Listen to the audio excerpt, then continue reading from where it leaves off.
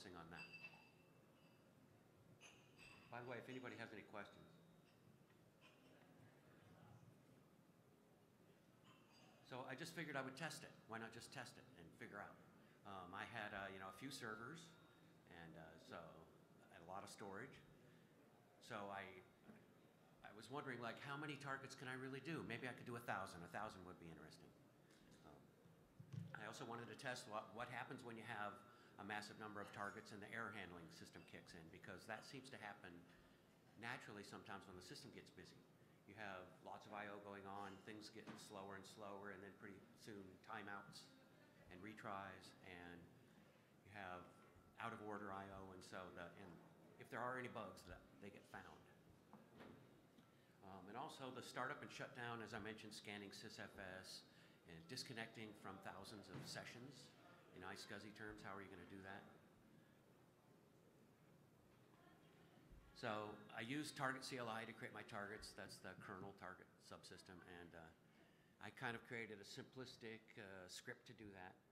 It didn't work out at first. I had a couple of servers, and one I put 2,000 targets on, and the other one I put 4,000 targets on.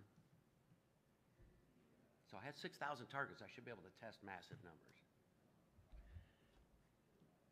I wanted to test the initiator and the targets to find where the bottlenecks are. I didn't really want to test I/O, although that does need to be tested, but that wasn't the focus of this. I was trying to find the order n squared stuff. I did find some, as I kind of alluded to a moment ago, I found some issues with kernel when the I/O, not the I/O itself, but the communication that happens when you attach to new targets. The load became so high that the system got behind and things started getting retried. And I found some kernel oopses, especially in older kernels, so I moved to a newer kernel. It was a little better, but there are some bugs in there. So I created a script, just a simple shell script to create targets, create target 1, create target 2 from I to 2,000. But the problem is that it ran really, really slow. It ended up taking about 30 hours to create 2,000 targets. And so I thought, well, that's really not usable. And so I ended up plotting the data. And sure enough, it's order n squared. And so, it's kind of, my simplistic script was probably the problem, I figured, because I was calling target CLI like 4 times for each target. And each time you call target CLI, it has to build state and then throw it away, and then build state and throw it away. So I decided to try the target CLI daemon. That's a daemon that runs in the background that we don't actually, in our distribution, we don't use because it's logistically a little harder. But if you're doing thousands of targets, it really helps to just have the state maintained. So I did that, and much better response time. Now I could create 2,000 targets 4,000 targets in an hour. So it really matters when you're doing this, like how you approach it. Convenience of target CLI is great, but it builds a state every time you start it up.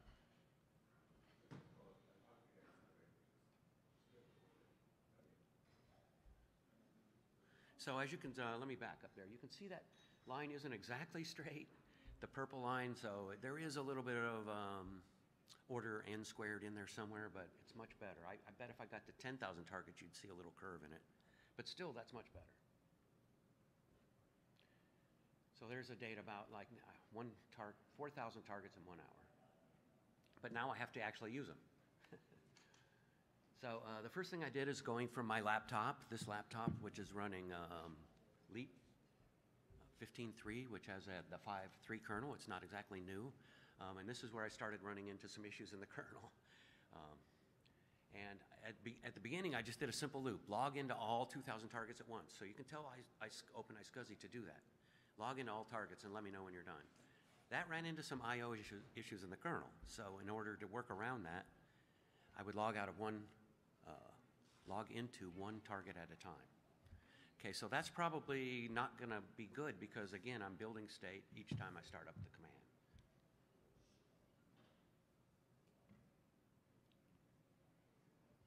So some things that surprised me, in iSCSI, there's a sequence you have to go through to use a target. First, you have to do discovery.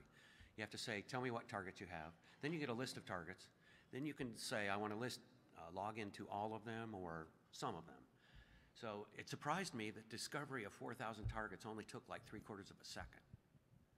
And I guess the reason is it's a long list, but there's not a lot of back and forth.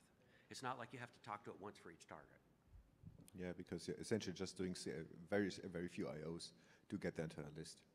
So it's really the size of the list which is transferred, but this is just normal IO. Yeah, so that was very pleasing.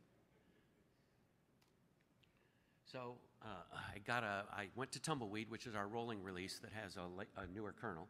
This had a 5.17 kernel. And I know recently Mike Christie has been working on a bunch of fixes in this area of the kernel 2 that aren't in this version. So I thought about patching it, but instead I wanted a non-moving target for my tests. But I think a next step would be, after I've identified some areas, to try some of the patches that we've been working on. And the timing on this is order n squared. So again, it's probably due to I'm guessing it's due to the fact that my Open iSCSI command is scanning sysfs twice for each target, and sysfs is getting bigger and bigger and bigger as you log into more targets. So there's your order n squared. But again, it took a long time. And as I kind of just said, I'm pretty sure this graph, the problem is the initiator, not the target, because the target's already pretty much order n at this point. What's that? Is this, again, the iSCSI knob thing? That the disk transport fail fast means that some transport error happened. And that typically only happens if you run into a knob timeout. Right. Because that's what triggered the transport failure. And by the way, I had initiator no ops off too, but the target might have had them.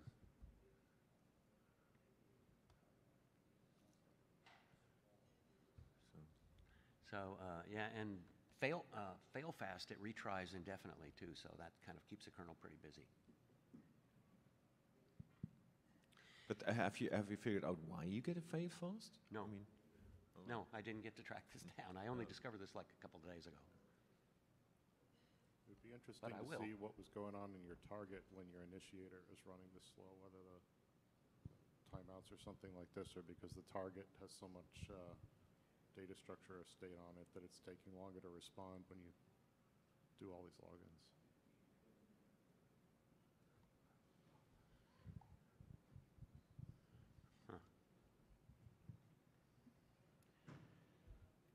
And the last thing I tried to measure was logging out of targets, but I did not have very good data on this.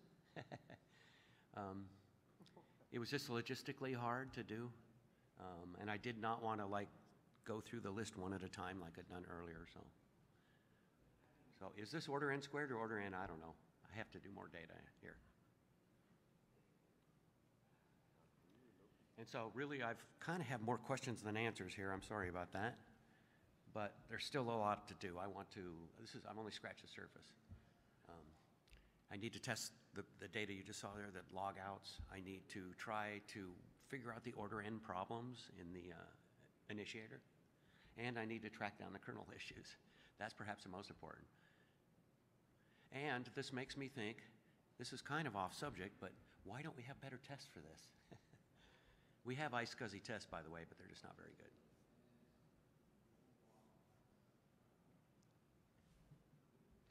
Oh yeah, and then what about multipath? How do I test this with multipath? Because a lot of our customers, especially if they have thousands of disks, they use multipath. So just to figure, for clarification, so you really created 4,000 targets. How many loons did each target have? I'm sorry, what? How many loons did each target have? How many what? Loons, meaning devices. I'm sorry, I can't understand you. Right. So you create targets, which is fine, but the target needs to provide disks, meaning loons. What's that? Right. So how many disk devices did each target have? How many devices? Yeah, disk devices. You have to export some data, haven't you? Yes, well, they all had one. Just one, so you have Yes. a one-to-one, right? Yeah, Okay. each one had a 1 gigabyte file back end.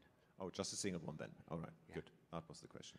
Yeah, but they were sparse, so they really didn't. No, that's not the point. The point is that what really matters is it's not so much the number of target, but really the number of disks.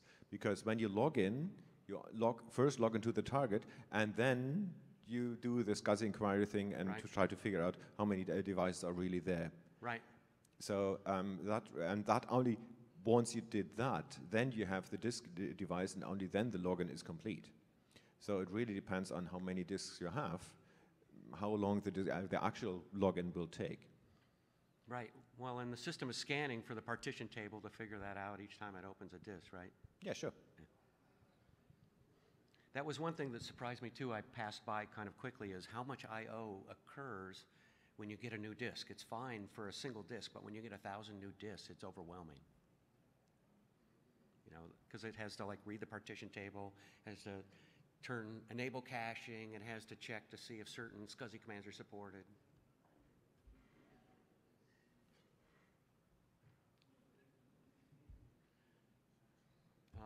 One thing that kind of surprised me too is that about a year ago, I hooked up some code in Open iSCSI that Mike Christie originally created but didn't use for no wait.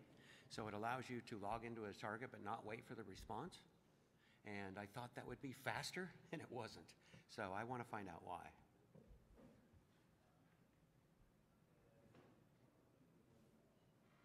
Any other questions? Thank you. So Oh. I'm just curious, if you can go back to when you were trying to do the login data there and were surprised by... That? Yeah, so, okay, so it ended up taking much longer than you thought. What's the actual scale of, I mean, was this eventually successful? And I can't quite It's tell from these. seconds, so what, about 3,600 seconds is an hour? Okay, that's... Yeah, so this is about an hour. Right, that does seem surprising, because I do know we looked at this at one point, so I'm wondering if there's some sort of regression in here.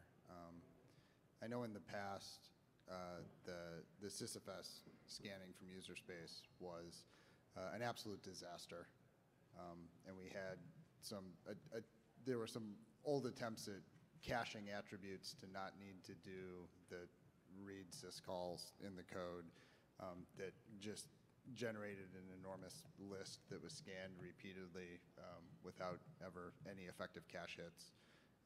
But it looks like we pulled that out a few years ago, and that was the last time I remember explicitly looking at logging into thousands of targets. So, yeah, I just kind of wanted to check with that, because... Yeah, and Mike Christie suggested a couple areas to look to in the SysFS code to try to figure out why it's order n squared. But the time is coming when we're going to have this many targets, and can you imagine like 1,000 targets? How long is it going to take the system to boot?